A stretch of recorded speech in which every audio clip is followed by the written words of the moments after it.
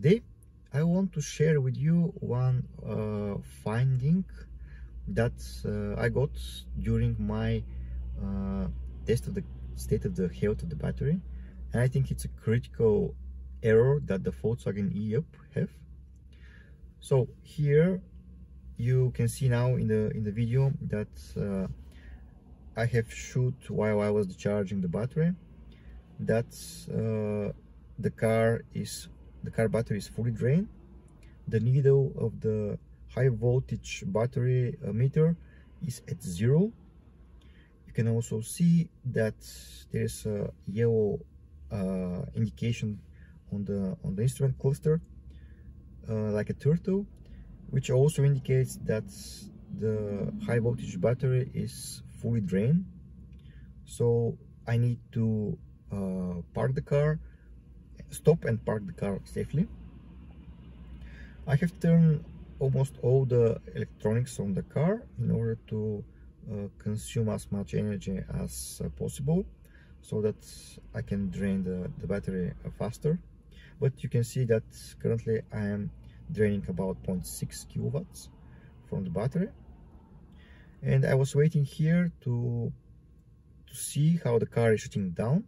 But you can see now that the car turned off, or I think the BMS turned off the high voltage battery, and now you can see that indication of the 12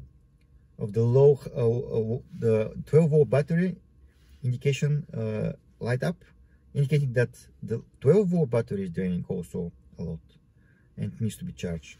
So I think that's very critical, because the car needs to shut down itself if the high voltage battery is drained. There is no sense to operate the car while there is no high voltage battery, any energy on the high voltage battery. That makes sense if you have a gasoline car and, for example, the alternator is not working. Then you can still go home or go to the next service that can fix the car. But in the high voltage, if there is the car is electric car, there is actually no sense the car to operate if the high voltage battery is drained. So I think that's left over from the conversion of the e-up from the gasoline car to the electric car.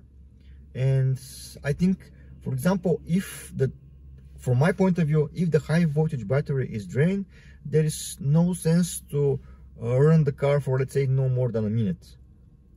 Because if the low voltage battery is drained to the 0, you cannot start an engine, for example, and switch to neutral gear in order to be towed to the next service that can serve the car. I think that is critical vulnerability of the car, critical bug on the car that needs to be fixed. If you like the video, give it a thumbs up. Don't forget to subscribe to my channel. See you soon.